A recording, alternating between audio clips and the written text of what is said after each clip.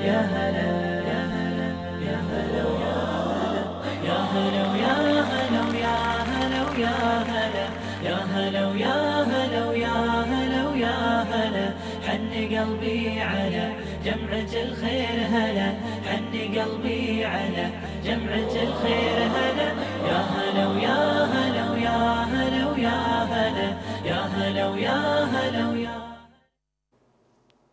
Bismillah ar-Rahman ar-Rahim. Assalamu alaikum and welcome to the program. It's a Saturday morning. Great to be with you. We're coming to you live from our Sunning Hill studios in Johannesburg.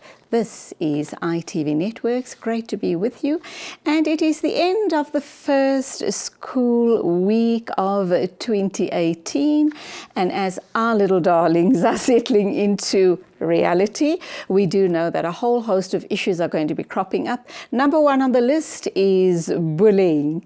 And that's exactly what we're going to talk about on the show this morning with Stephanie Beauvais. She is a clinical psychologist and we're going to unpack bullying. So how can you, mom and dad, help your child through this very traumatic experience of bullying, and how can you as mom and dad prevent your child from becoming or be a bully? We're also looking at poetry this morning, and we're going to be looking at the buying and selling of property. So very diverse, but I should hope and I imagine that you're going to find it very interesting. Remember, as always, you can become a part of the conversation on our open lines. But let's get to the heart of the matter, and that is bullying. How do we help our children over this hurdle in their little lives? Stephanie, good morning. Welcome to the program. Good morning, Julie. Thanks so much. Thanks so much for having me back. Lovely to have you here. And the last time we were together, we talked about the 5 love languages. And of course, it obviously relates to each and every one of us. If we know the language we operate from and our spouses and our children, we can almost live happily ever after, if there is such a thing. But of course, it is back to school, back to reality. You are a psychologist, a clinical psychologist, but you are the counseling psychologist at Saheti School. It's a private school. Yes. And I know you're very happy there. Yes, I'm entering my 10th year. So. Oh, wow, congrats. Thank you, thanks. Bullying is not anything that's new to you. Being in the school environment is something that it rears its head all of the time. Now, what makes a bully, and how old or young is the child when you as a parent or a teacher can see the traits of bullying coming through? Well, I think if I sort of lend from my, borrow from my experience at the school, what I've identified is that bullying tends to kind of rear its head in the early foundation phases. So kind of from the age of 6 to 8, we start to see bullying becoming something of kind of confrontation in that early phase of formal scholastic experience. Being the psychologist who's worked in various parts of the school, what I've identified is that bullying tends to then peak in the intermediate phase of schooling. So basically in the phase that I'm currently working in, the grade 4s to 7 group, bullying tends to be at its peak. And then it tends to taper off. Do we know why? Do we know why? I think it's really to do with developmental processes. So if you're looking at a child who's going from a developmental process where they are starting to develop a sense of identity, it can be extremely debilitating when the value systems of your peers are different. And I think one of the things that promotes bullying the most is our inability to tolerate difference.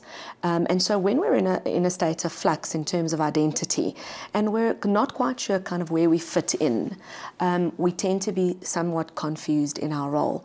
And so I would imagine that that's why it peaks in that time. We also start to, at that age, become more aware of ourselves as a person, and when value systems clash, it becomes difficult for us to assert ourselves. One of the things that makes an individual a target of bullying, and I don't like to use the word victim, so I tend to use the word target. Something that would make me a target of bullying is a difficulty utilizing social skills like assertiveness.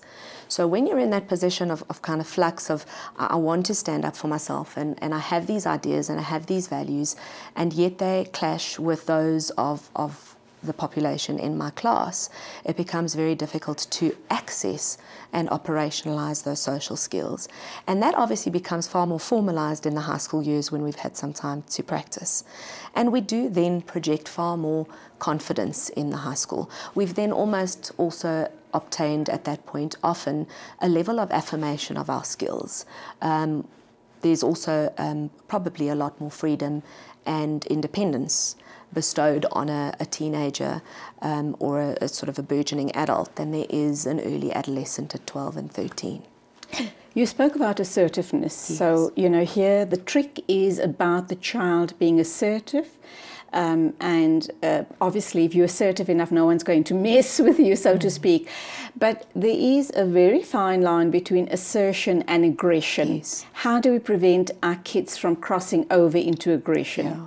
So look, one of the major symptoms of the difficulties that our targets experience is that inability to manage the ambivalence between, if I am assertive, well, in and of itself can be construed as nastiness or meanness.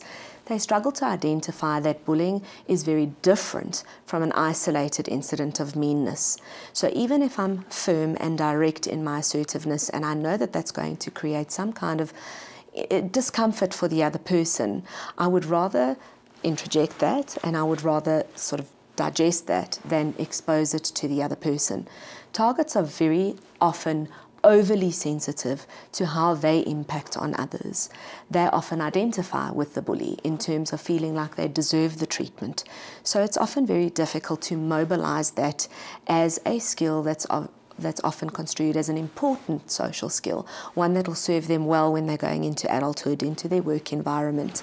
And so sometimes also what we find is the case of aggressed becomes the aggressor. So often targets are of a sensitive nature. They do feel anxious and insecure. They are often our isolated population, the loners, if we could call it that. And so for them to feel as though assertiveness is something that is a positive social skill is very difficult to have them conceptualize and understand.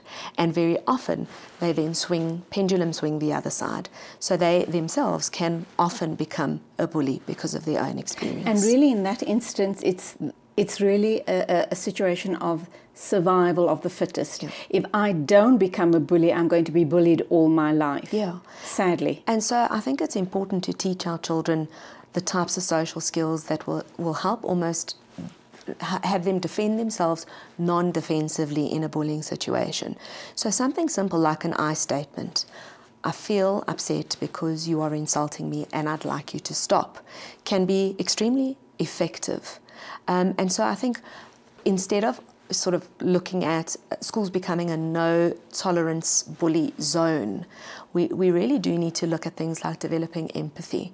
Because if we start with that, if we're able to be compassionate for how we impact on others, we almost don't really need to be addressing the bullying.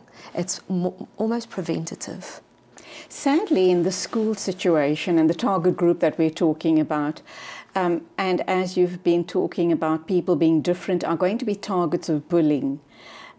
Also, if you've got an issue around weight problems, I should imagine there's also the gender issue.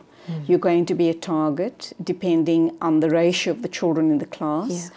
What other issues would impact? Colour, obviously, language, or if you spoke a little differently, if you spoke with a different accent, the type of lunch you carry to school, the type of clothes. Well, of course, we know we wear uniforms, but the way you wear your clothing, the way in which our uniform is used, the way you wear your hair, etc., etc. Yeah, look, I mean, I think anything that is diverse or different can often be, for someone who is at the heart of it insecure, extremely threatening and provocative. So even if I express an idea that's marginally different to yours, if we're looking at a child who's developing on a narcissistic trajectory, that would be extremely anxiety-provoking for that child. We don't see that manifesting as anxiety, we see that manifesting as aggression. So bullies like to demonstrate their power through aggression and oppression. So if I don't like your thinking, I might just dissuade others from including you, causing you to be socially isolated, deliberately excluding you, thereby being a definition of bullying. So that happens a lot with girls in the school environment. Well, I think girls tend to be more socially excluding in the manner in which they bully. So you'll find that they are less likely to be physically violent. Like guys would be. They rely far more on their greater verbal acuity or their verbal capability than their physical strength, whereas your boys tend to express that control and need for dominance in a physical way. So boys who bully tend to be physically stronger, not always, but classically that's sort of the picture that we tend to find. You touched on something very important. In the classroom, as a lesson is in progress, someone might express an idea which is not possibly liked or favoured by the other children in the class, and then that child could be the target of of bullying.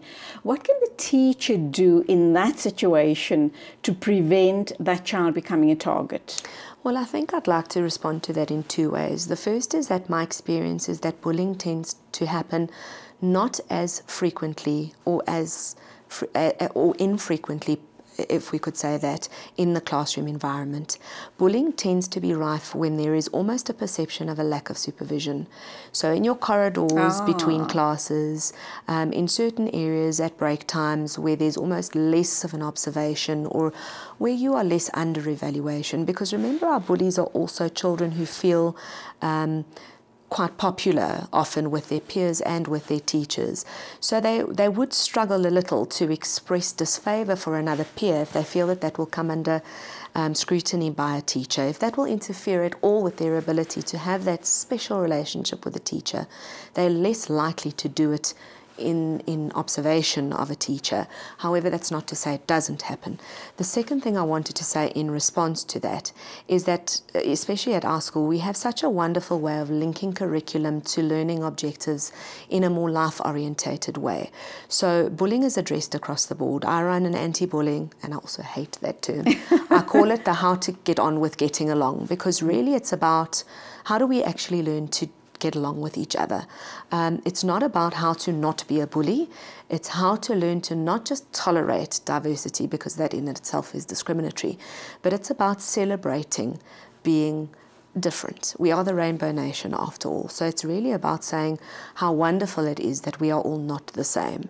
And so the way in which we link almost life orientation learning objectives like the acceptance of diversity is to use that experientially as a learning opportunity. So if I were the teacher, and I trust the colleagues I work with to do this, it's really around, let's use this as a learning opportunity. So you've expressed something that maybe doesn't coincide with what someone else has expressed.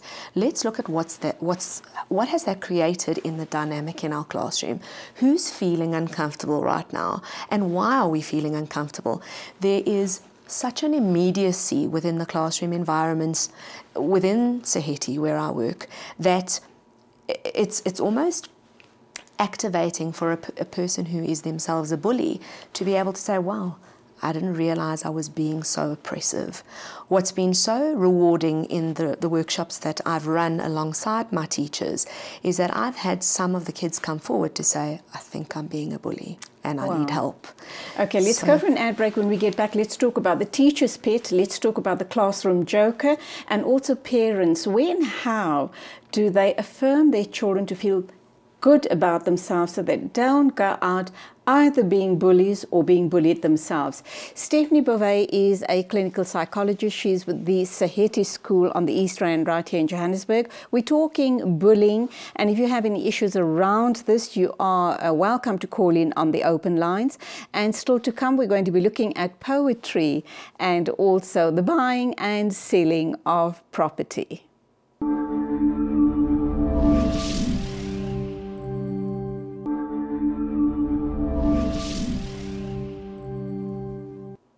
Welcome back, and waiting in the wings is Iman Khan Suleiman to talk to us about poetry, and then mother and daughter duo Nasima and Shazia Khan, who are going to be talking to us about property buying and selling. Obviously, they're going to tell us the tricks of the trade.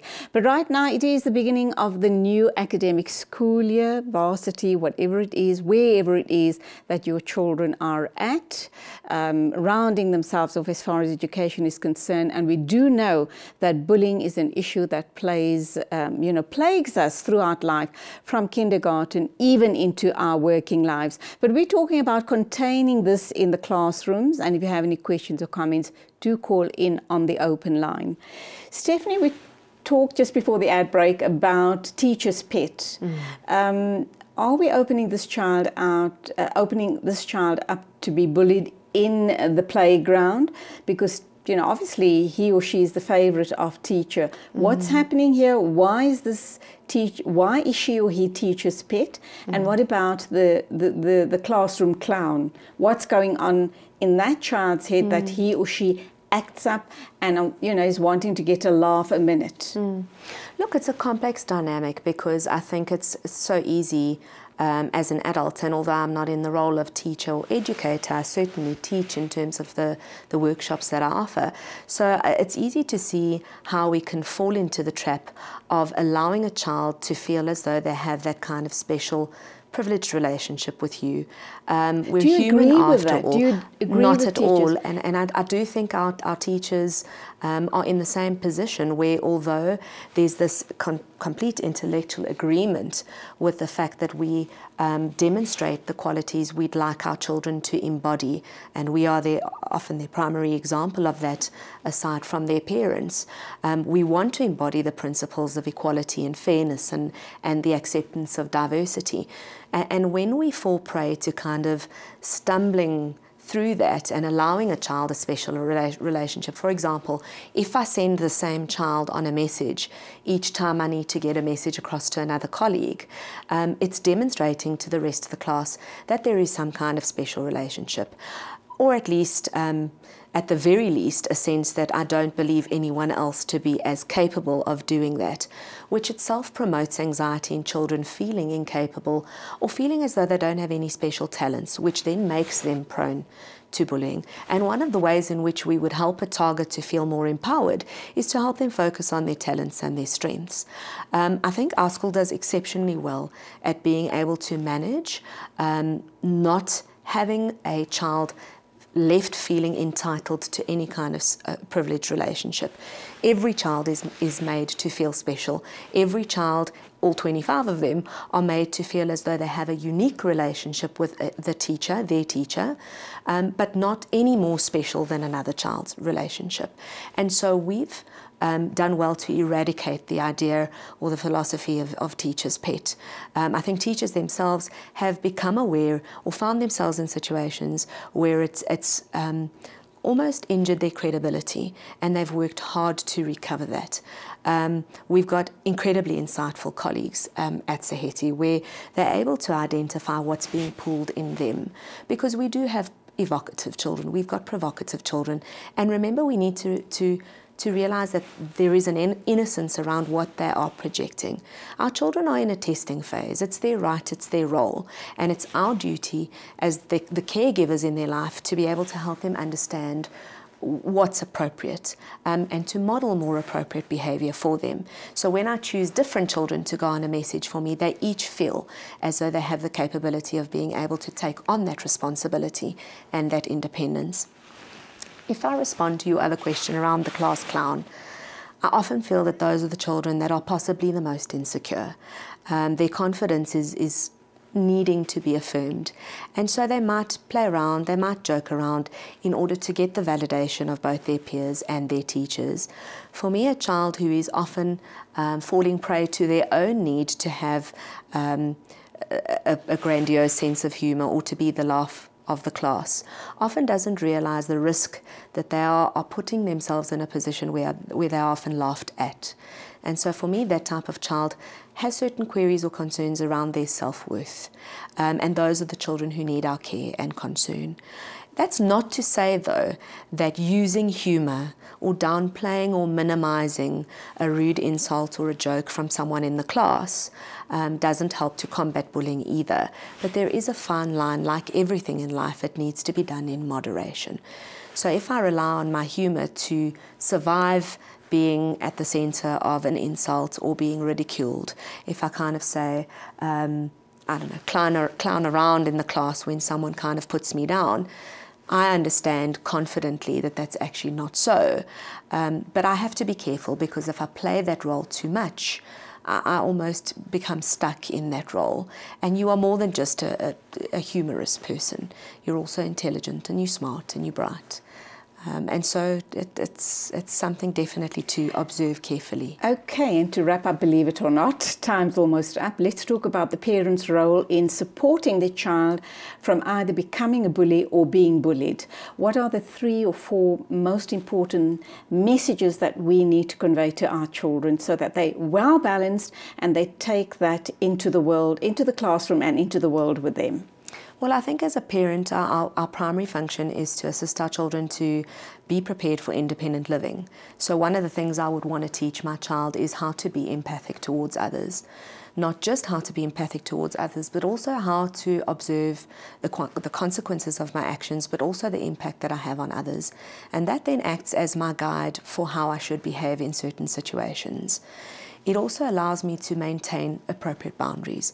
When I feel somebody is becoming invasive into my space, making me or leaving me feel something I don't want to feel, I also then need to rely on the assertiveness as a social skill that is being developed by not just my parents, but also my teachers. And so I think those are 2 extremely important processes. Developing empathy and compassion, also being able to rely appropriately on a normal level of guilt that we might feel. For me also, if I need to kind of know what I want in a good friend, I need to be a good friend first. So I'm appealing to parents also to assist our children to become good friends. What does it mean for me to be a good friend? Things like, I need to stand by my word. I need to keep promises when I say I will. A secret is a gift. And I also need to almost be able to take a step back and say, I don't want to talk about this now. I think we're going to have a fight if we do. Can we chill for a while? Take a step back. Maybe stay away from each other for the rest of the afternoon, and tomorrow we'll reconvene. And those are skills for independent living, essentially. Parents also need to know the boundaries between when I go to school to complain about an incident. That's very important. Versus, have I operationalized all of the other steps before going into the school environment? We need to be very careful that we don't constantly put down maybe random acts of rivalry or healthy competition, perhaps, to bullying. Bullying has a very clear definition. If I, as a parent, am very clear that this is an ongoing, repetitive incident of deliberate attempts to victimize my child, then as a parent you have a duty to come and advise the school as to what's happening. Schools themselves, and I'm appealing to schools at this point, need to have a very clear and useful bullying program in place.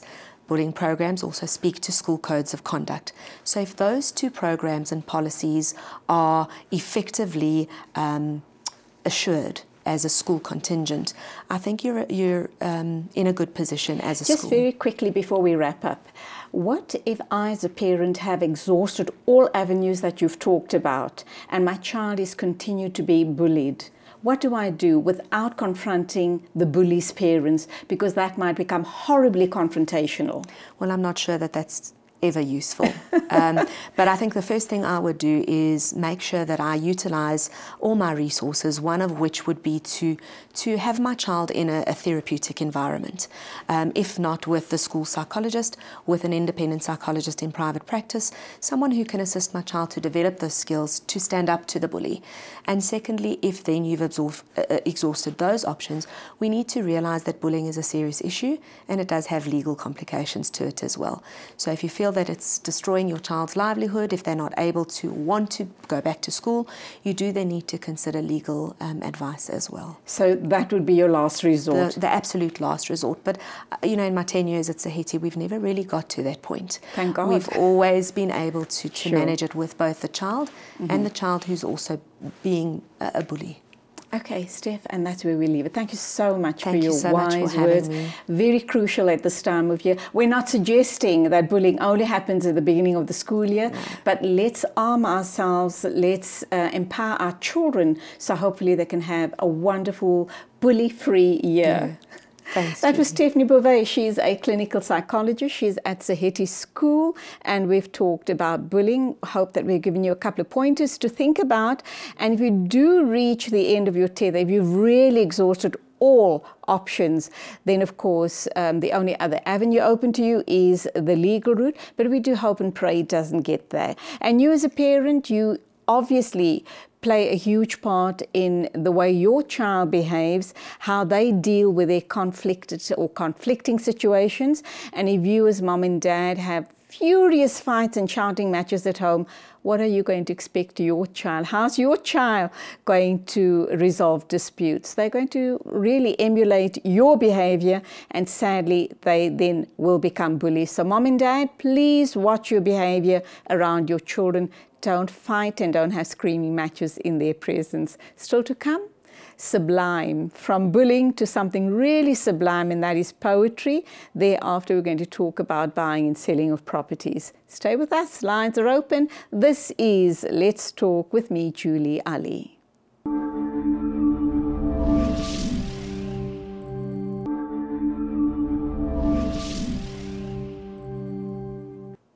Bismillah and welcome to the program. I have a gorgeous little girl, well, not so little. She's almost a teenager. She's in studio with me, and this 12-year-old is going to talk about the fire inside me.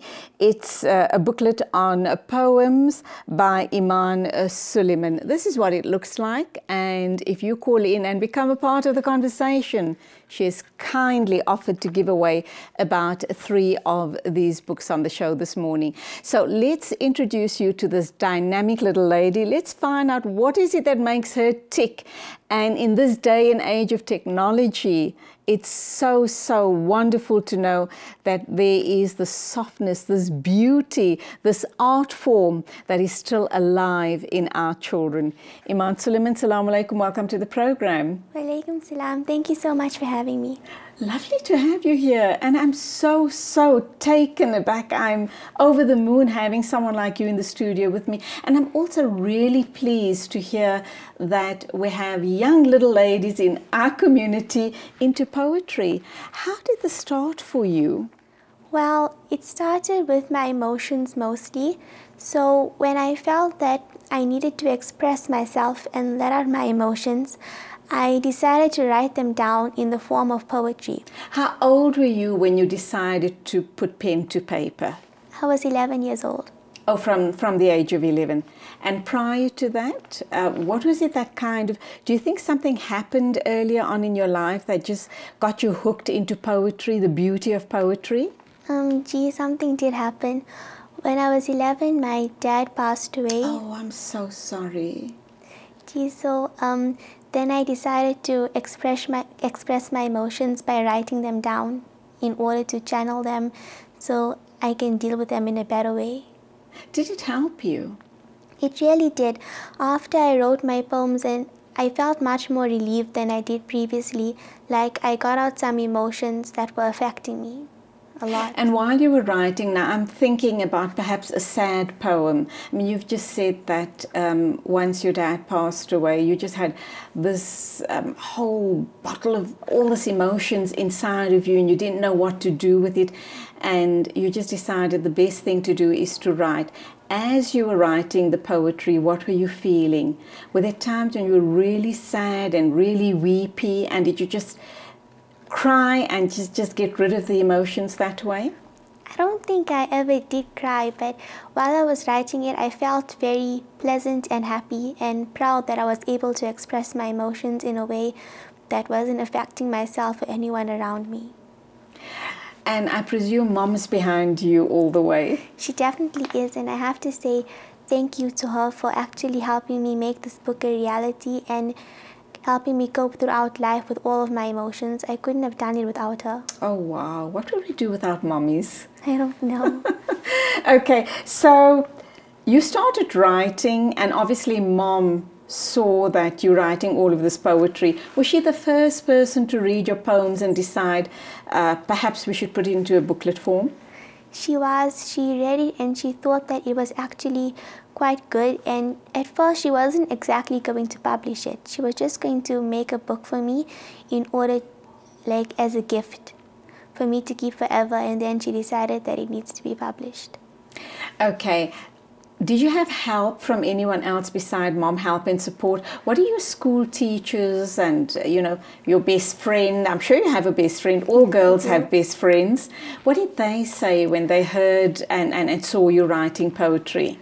I know my family members were very supportive, as they understood what I was going through, so they were there with me all the time. And also my teachers were very supportive. When they read my poetry, they agreed that it was quite good, and they understood that it could be published, and they were very supportive.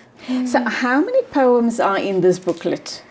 I wrote 25 of them, and my father used to write poetry too, so there are 5 of his. Okay, so you get this gift from your dad. I think so. Wonderful. So you've got 25 poems in this little booklet. We're going to ask you which is your favorite one. Why is it your favorite? And then we're going to ask you to share it with us, to read it, and then we'll talk some more. So which is your favorite of the 25 in this little booklet? And just before you start, let me show this booklet up to the camera to our viewers this morning. This has been written by 12-year-old Iman Suleiman.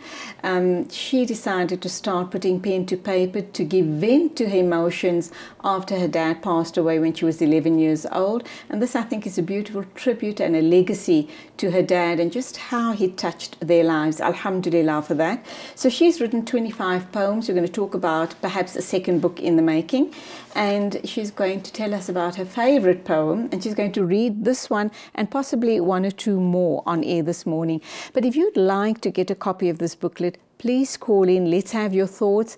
Maybe you want to say something to Iman. Say hello to her. Welcome her to the studio. Whatever is on your mind, please call in. Keep us company. And then you can obviously walk away with one of these booklets. So tell us about your favorite poem. My favorite poem is Who I Am. And I think that I wrote this one with the most feeling out of all of them, because I want people to understand me for who I am and love me for who I am on the inside and not for anything else. So okay. And it's called what? What's your favorite poem called? Who I Am. Who I Am, right. Your second best? I mean, there's 25 in here. When did you write Who I Am? I'm not so sure, but I think coming toward the end of last year. Okay. It's just all these feelings inside of you, and you needed to kind of express it. What else can you tell us about the other poems in the book? I think what we'll do is you're going to read a couple of poems for us, but after the ad break. So let's talk some more. What about the other poems in the book? Have you dedicated poems to anyone special in your life? I don't think I actually dedicated any, but some of them are really special to me, like the one I wrote about happiness, because I feel that it applies to everybody around me and that they need to see the happier side of life. Mm-hmm. And you were able to write a poem on happiness despite the fact that you were really very sad when you lost your dad. I did have my very sad moments where I wrote poems about my sadness, but then sometimes my spirits were lifted and I felt that I could express myself in a happier form, and by admiring the world around me. Wonderful. And counting your blessings. Allah is so Ghafur Rahim. We have so much to be grateful and thankful for. So you're so right when you talk about happiness. And for a young little girl like yourself to be talking and having an insight into all of our emotions, I think is absolutely amazing.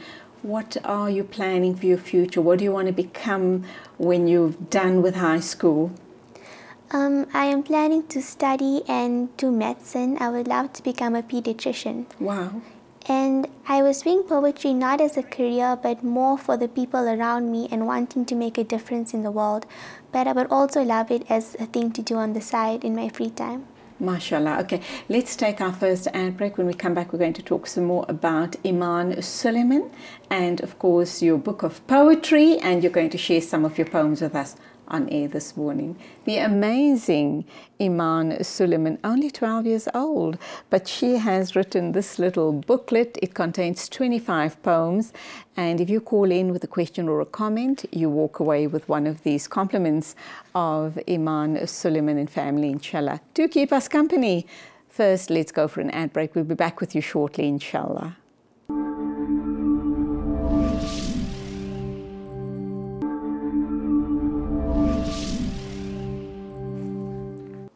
Welcome back. I'm talking to a very dynamic little lady. She's only 12 years old. She's written this amazing little book on poetry, 25 poems in all, and we are giving away about 3 of these books on air this morning. So to our first caller, Assalamu alaikum and welcome to the show. Assalamu alaikum. Wa alaikum salam, dear sister. What's on your mind? I really admire what her mom did with the situation. MashaAllah. Yes, it was a wonderful idea to turn this little sadness into a blossoming flower. MashaAllah, so absolutely. I'm really proud of that, and I hope all moms will take note of what happened and use this as a board, a springboard to encourage our youngsters. They have so much talent. Inshallah, Ameen. Absolutely. She's an amazing example to the rest of the community and other young people like herself. Thank you, sister, for your words of encouragement. And we do hope you're going to enjoy reading the poems by little Iman Suleiman. Assalamu alaikum to you. Okay, to our listeners, we still have 2 or 3 more books of these. They books on poetry. They are on giveaway. If you call in, you definitely will walk away with one of these. So back to the lovely Iman Suleiman. You've been telling me off air that, inshallah, well, I asked you what you'd like to do in real life, and inshallah, you've got your sights set on becoming a pediatrician. But does that mean that the writing or the poetry is going to stop? No, it is not going to stop. I actually really enjoy doing it, and I'm in the process of writing a novel. Oh, wow. Have you started already? Yes, I have. I think I'm about halfway through. And what's the novel about? It's about this little girl. Her name is Jenna, and she discovers this secret world, and she has to kind of help the people there to stop a dark force from taking over, because that new world is a means of existing for Earth, for her world. Okay, let's not give away too much, because inshallah, when the book is ready, you definitely have to come back onto the show to talk to us about it, and we can then, of course, promote the book as well. When do you think that that book will be completed? I'm not too sure, but not too soon, because I still need to write it and get it published. So hopefully at the end of this year. Inshallah, Ameen. Any other poetry, any other poems that you're thinking of writing and putting it into book form? I have written a few already, and I am hoping to make a second edition to my book. MashaAllah, that's wonderful. How difficult is it to write? I mean, we're talking about your book of poetry, but I'm now thinking the storybook that you're writing. How difficult is it for you to write, or does it kind of come naturally? Where do you get your inspiration from? Sometimes I do find it difficult to write because my head can be blocked sometimes.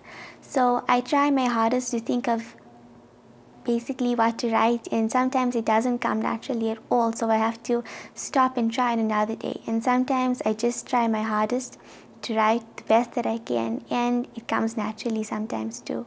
So who's your sounding board? Because often when we think about a great idea or we're wanting to do something, we always want to pass it by someone. Is mom your sounding board? She is. I give her all of my chapters to read, and then she tells me what I should fix and what I should change, or whether it's good enough or not.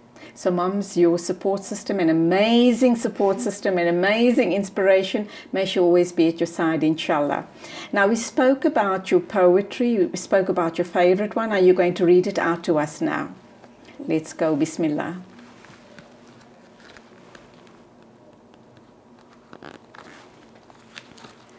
Who I am. I don't want to be misjudged nor criticized. I don't want to be amongst those who are hated and despised. But sometimes, who cares about them? Write that down with ink. I'm a lovable person. That's what I think. I want to do what my heart truly desires, the thing I love most and what sets my soul on fire. I want to live life and be who I am. I don't want to be trapped in their jar of jam. If people don't love me for who I am on the inside, whatever, I am my own kind of wild. I feel that I should choose my own path, what is right from the heart. MashaAllah, I think that is so appropriate in light of today's show, and it talks directly to my first interview. I was talking about bullying, and I think this truly addresses that. It's about people as individuals who need to be who they are and to be respected for who and what they are. So it ties in beautifully with my first interview, mashallah. Thank you for sharing that, and we do hope people take it to heart. Let's take our next caller. Assalamu alaikum to you. Welcome to the show, and what's on your mind? Caller. Walaikum salam.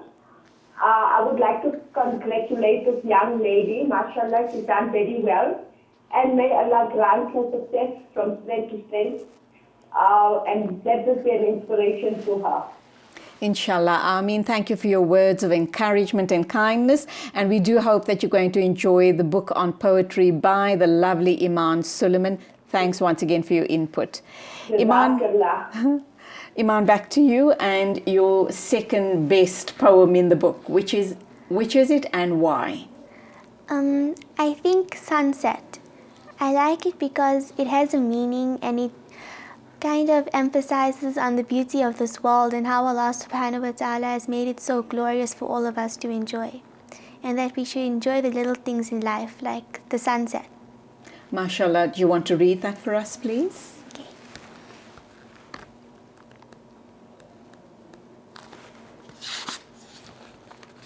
Sunset.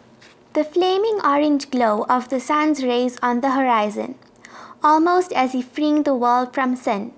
Setting in the west, the world in sight, towering above us, shining upon those below with all its might. The beholder of the eye to civilization, with its sparkle it dazzles the human nation.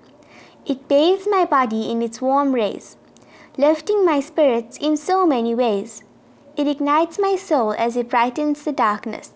Astonishes me, it is ever so wondrous. The world is out there, what a beautiful creation. Once again, there for the entire human nation. MashaAllah, that's absolutely beautiful. Do you keep going back to the poems you've written to get further inspiration? Or once done, you kind of move on and start thinking about other ideas? I do look back and try and think of my poems in a deeper meaning, and I like writing on similar topics such as nature and feelings. So I do like writing on similar topics as my other poems. You also said that there is going to be possibly a second edition as far as your poems are concerned. What can we expect going forward, inshallah? It is not too much about my emotions and myself. It's more about what other people can experience and what's hidden within your soul. So you look deeper into a person and you find out what they're really about. And you can understand them better. MashaAllah. In closing then, what can you tell us about, you've talked about your book, you've talked about a second edition. What's the message you want to leave other young people with? We know that here in South Africa and possibly around the Muslim world, we have lots of upcoming nasheed artists. So this has been a breath of fresh air coming across a young girl like yourself going into poetry. And I should imagine people, nasheed artists, could even take your poems and turn them into song. Would you like that? I really would. I would enjoy that. Oh, that's wonderful. So have you approached anyone to do that?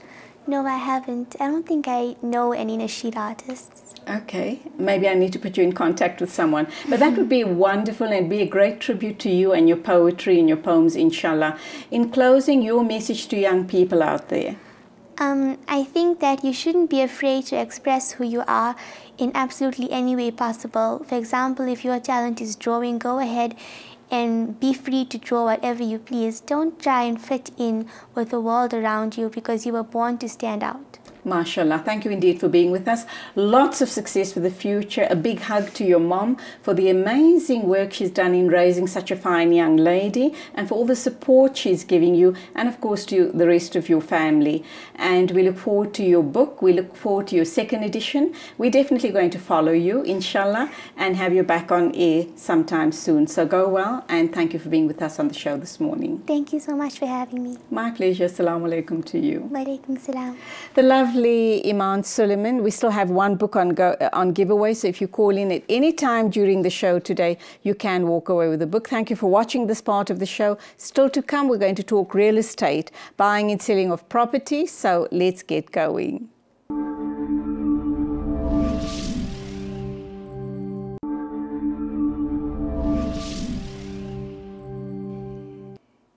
Nasima and Shazia Khan, the mother and daughter duo, are in studio talking to us about the high-end property market in the Sandton CBD. They manage and obviously also sell corporate property to people who are interested and obviously who can afford it. So let's look at the issues around the challenges in possibly, investing in a second property in this type of market.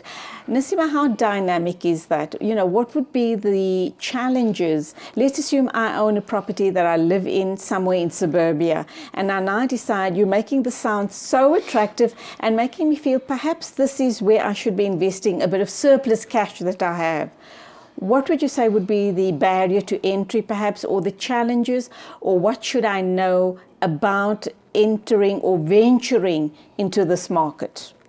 Okay, first and foremost, you need to have a budget that suits you. We will then work out what your return on the investment is. We will then ensure that we maintain that you have a tenant in your unit each year. The apartments come furnished, so we put all the costs together for you, and we'll tell you what your rate of return is. Now, when we get our corporate clients come in to rent these apartments, they're on a 3-year basis. Yeah, on a 3-year lease. So you're getting your return on your income immediately, straight away. That apartment's not going to stand empty where you're losing rental income at all. I mean, we ensure that, especially to our buyers. We've got a whole lot of properties. We've got like 800 on our books currently. And we've met owners in the interim, we've built relations, and they bring their properties to us. We're very well known in the Sandton area. We can't obviously fill in all these properties over a period of time, especially if the market goes down. Like, we didn't have a very good year last year, but it's picked up already now in January. Depending on the political situation, depending on the market-related situation, there and then as we speak. It's our job to ensure that we look after your investment, and that is what this is all about today, is that once a client buys a property from us, we build a relationship with him, and we guarantee him that we will ensure that we put a client in your unit, because we have dominated the area for a while. We have major companies on our books. We provide a service. We're in the area. The owner, all he has to do is sit back and wait for his rental each month. Sounds wonderful, and obviously you charge a minimal service management fee. Yes. Mm-hmm. What do you, Shazia, I know you study psychology, you haven't gone on to practice as a psychologist, but just in dealing with your clients on a regular basis, I think your principles of psychology comes into play, yes, don't they? It does. It helps me actually service the client. It helps me understand what they actually want and how I can actually go ahead and help them find what they're looking for. And suiting what suits their needs, and also suggesting things that they haven't thought of, but I can actually suggest things to them that will actually assist them in going the better route, or going the route that will actually benefit them more. People often worry and wonder about fly-by-night operators. Yes. And you've assured me off air that it's not easy breaking into or making a career in the property market, because you have to have specific qualifications. Yes. What would those be? Okay, so basically WITS now offers a new, basically a 3-year property course, or universities offer that. And if you actually want to join a property company, what you can do is that you can actually apply as an intern for a company, and thereafter you take 1 year to actually do. There's also the board. There's a board that you have to report to as well. So you have to apply as an intern, and then you do a logbook for that year, first year.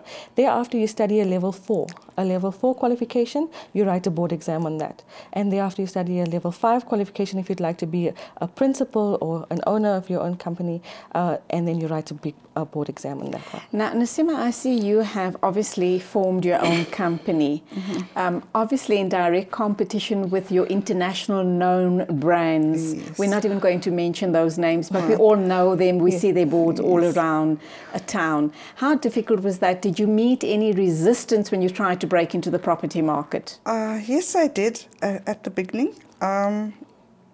It was try and keep trying. That was my motto at that time. And we didn't let it really affect us. It did take us time, and we found opportunity in giving a service at that time and being on the premises. And living in the area at one building at that time for 8 years was where people would find us. They'd know we are there. And if a client wanted to buy, he would buy. And it's all about the property at the end of the day as well. You know, what stock that we've got, what's the right price, what is the rate and return, what rental income we can give owners, you know, if they want to buy in the area. And it didn't really affect us breaking into this market. But it's a lot of hard work, lots of years and years of hard work, building up a reputation and a known product like a Nasima Khan Properties, for example, as opposed to other internationally known brands. How do you still stay so competitive? I think we've grown with confidence over time. We do a lot of advertising in the area. The honesty and integrity comes in as a big part. Owners know that we're in the area and on the premises, and they can meet with us to view their properties, or if they want to buy new ones, they'll always contact us because they got a service from us over a period of time. So it's all about the service that goes with it as well. It doesn't end when a client buys a property from us. We rent it, we manage it, we call you back when there's new investment properties coming up in the area, new developments coming up. So there's a lot that goes with us being making a name and how we got up there in the area. You have to have your finger on the pulse all the yes, time. and we've got to be consistent. We've got to ensure that, our marketing is, up there all the time. We're on different websites. We've got our own website as well. We've got a team of, productive people in our company. How big is your team? Okay, we've got 8 people at the moment, and we've got 4 agents that are out of our office. It's, and we are the agents ourselves. We are hands-on. Shazia is very involved in the sales. I'm into the rentals and corporate marketing. I meet with all these big companies. Shazia's husband's also in the business with us. And the wonderful thing right now is after he joined us 5 years ago, he pursued a career in commercial property, has just qualified, and now we are renting office space in Sandton. Oh, wow. Yeah. Okay, you've also talked about the opportunity for 2 interns to join you for a year. Why has that opportunity come up? And let's talk about this amazing, a whole year of growth. And would that person then eventually have, be able to go on and in a couple of years' time open up their own rental or management agency?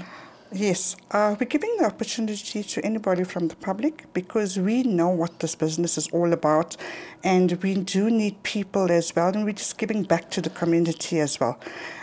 We find that nobody gives opportunities out there because we find it very difficult ourselves to get in there in the first place. And this market, there's money to be made, You've got to be at it. You've got to be a self-motivating person. We're giving an opportunity to 2 people out there to have a career. What would be the criteria for the person to qualify to join you as an intern? Would you like to respond to that? Yes. Well, firstly, they need to want to do it. They need to want to sell property. They need to have a passion for properties, firstly. They also need to have a passion for sales. you know, they need to want to sell to people, as well as they need to want to help people. They need to want to help people to find their properties, to match. I mean, it can be quite difficult. I mean, it's very easy to just speak to somebody and then not assist them, but they need to want to assist them. That's where our company comes in, and that's where we actually give a better service, because we go the extra mile to assist people. So the person needs to also see a vision for this. They also need to be quite self-disciplined as well, because, you know, being an estate agent, it's not an 8 to 5 yes, job. It's not an 8 to 5 job, and that's also a good thing for us sometimes. But yeah, so that's what they need to be, basically. They need to have a cell phone, and they need to come from an area where transport is easy to get to us. The important thing is we are there to train them. To give them the hands-on training. So after this 1 year of internship that they serve with you, what would their future prospects look like? Let's assume you found this ideal person who's willing to work very hard. They serve a year of internship with you. What next for them? Okay, so basically next what they will do is that they will then go on to apply to do a level 4 qualification. Okay. And we assist them with that as well. And then we assist them with writing the exams. You have to study for that as well. So basically that's what you have to be with an actual agent. With the possibility hopefully to join you in the future. Yes, definitely. Yes. Or even open their own branch in the area that they're in. Because we will guide them and assist us. We are growing. We already have one branch in Sanning Hill, and we're moving to other areas as well. Therefore, whoever comes in to join us, we are willing to put out the branch there, educate them, you know, and get our company running, another Nasima Khan Properties almost running like in the a area. franchise. Yes. Okay, perfect. Are you planning on perhaps going international? Yeah. That's our vision. Yeah, we plan to go there, but we've got so much to do in the Sandton area right now. You know, yeah, in time. For people watching us this morning, and I think I have touched on it a little earlier on, we have talked a little bit about it, but just give us more information. Let's talk about a second or a third investment property. What would you say are the key things for a person to remember as far as that is concerned? We know that without a doubt they need to approach someone like yourselves who come, you know, you have a good standing in the community, you've got a good reputation, and you're going to do your utmost to service the client to the best of your ability. But what should be uppermost in my mind if I'm thinking of a second or a third rental, you know, investment in the Sandton CBD? It's an excellent it's an excellent investment. Sorry, what was that? No, I said it's an excellent investment as a second or third property. As we mentioned before, I think earlier, that you don't even have to stress about it. We are right there. We actually look after the property. We manage it. We've got staff. We've got maintenance. We've got a team on hand that if anything happens, we can actually sort it out. We deal with the tenant inside the property. So basically your investment is very safe with us. What sort of return on investment are we looking at here in this property market? Okay, in this year, we're looking between 6 and 7%. We can even go up to 8% on certain properties, depending where they are. The old, if we're looking at a very fancy building like the Michelangelo Towers, we're looking at about 4% return there. But if we're looking at normal, high-rise, regular, where it's completely occupied, fully, we're looking at an 8% return. And that is good for South Africa Decent at the enough. time because of where we are. If you look at other countries, they're getting 4%. We've done all of our homework with where these buyers come in and say, you know what, it's so easy to buy in South Africa. Because remember, we're dealing with more of the foreign market. We're not only dealing with our local people, and they should get involved. They should consider coming into buying in the area. I mean, there's money being made, and it's all going out of the country. This is where we should also consider that, you know what, there are opportunities here for us. It is not finding out. They're thinking about all these very high, expensive properties, but you know what, some of those properties are just overly priced. Now, where we come in is we do a market-related value at that point on those properties that we are marketing. So we got a very fair price being in the area for such a long time, we know what the rental market is all about. And we will ensure that, you know, you get your right return on your investment. Let's look at the downside. We've talked about, we've painted a beautiful picture of this market. Yes. It sounds very tempting. It sounds truly lucrative. People watching us this morning have a bit of surplus cash. You know, here's an idea. This is perhaps the route you want to go.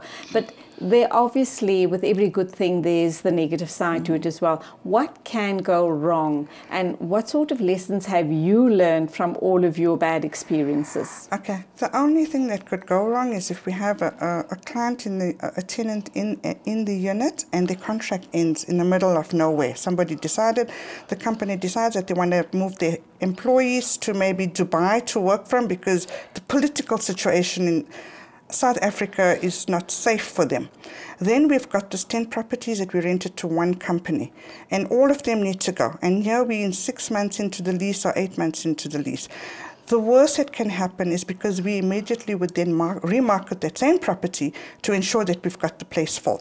The only thing is the worst that can happen is an owner will lose one month's rental income, and we then focus on ensuring that we get another tenant in that place. That's only if there's a surplus as well, you know? Yeah, Okay. but other than that, there's nothing. You know, maintenance is on board. You know, if there's something happens in the apartment, the ceiling caves in or something, which never happens because we're in the high-rise buildings. Those are the type of things. And that's where you come in. Yes, you are there to manage all of those disasters or eventualities. Yeah. In closing then, what are your final words as far as this beautiful picture that you've painted, and obviously opportunities for our community and other people watching us this morning, that if you have some surplus cash, here's an opportunity, or perhaps if you're at a dead end as far as your job is concerned and don't know what to do with your life going forward, you are offering internships. What do you want to say to us in closing? Well, basically, come and join us. There is an opportunity that's here with us. It's a booming opportunity. You can actually make something out of this, like something great out of this as an estate agent with us in our company. So that's what I would offer them, basically. Nasima, when you started 10 years ago, you had a dream. Yes. You had a vision. Did you truly believe you were going to realize the dream? Because there were lots of obstacles in your way. Yes, I didn't, but now, yes, I do. Believe in yourself and just follow your heart, I suppose. Have a passion in what you do. Inshallah. And if you're passionate about what you do, it's not a job any longer, is it? Oh, yes. Ours is a party type of job. Listen, I commend you for believing in yourself and for building this amazing company, Nasima Property Investments. Alhamdulillah, I hope and pray, inshallah, that you grow from strength to strength. Thank you indeed for being with us. Our phone numbers, if anybody needs to contact us, I'm going to say the landline number out bright for the twin turns, 011 884 5545. Contact us on our email address, admin@nasimaproperty.co.za. And you have a website address. And we have a website, Nasima Khan Properties in Sandton. Okay, great. Wonderful to have you guys here. And I think obviously other women, girls, boys, whoever's watching us are at some sort of a dead end in their lives. They just need to have watched this interview to know that there are amazing opportunities.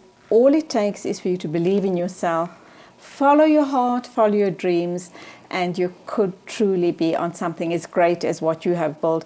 And of course, I commend you as an Indian Muslim woman to break into a very male-dominated, white male-dominated area like the Sandton CBD. It takes a lot. It takes guts and it takes courage. And I salute you for that. May you grow from strength to strength, inshallah. Thank you for being with us. Jazakallah. The mother and daughter duo, Nisima and Shazia Khan, talking to us about the property market and, of course, follow your dreams. As you've heard, Nisima said it was tough, but she followed her heart, she followed her dreams. She put in a lot of hard work and she is now enjoying the fruits of her labor. And for those of you, 1 or 2 people out there who haven't yet found your dream job or desperately looking for a job, you know you're a hard worker, you know that you're a good salesperson, please contact Nisima or Shazia. Who knows, there might just be an amazing opportunity for you. Go to their website, you can apply online or you can give them a call. Thank you for watching. We've come to the end of the show. I do hope that you've enjoyed all the lovely women we had on the show this morning. Truly inspirational, truly motivating. Till Wednesday morning at the same time. As always, take care on the roads. Thank you for your company. Also, a big shout out to the production team. They're always working really hard behind the scenes to make the show as glitzy and as glamorous as possible. Till the next time, as always, Khuda Hafiz from me, Julie Alli. يا هلا يا هلا يا هلا يا هلا يا هلا يا هلا يا هلا يا هلا يا هلا يا هلا يا هلا يا هلا يا هلا حن قلبي على جمعة الخير هلا حن قلبي على جمعة الخير هلا يا هلا ويا هلا ويا هلا ويا هلا يا هلا ويا هلا ويا هلا ويا هلا ويا هلا ويا هلا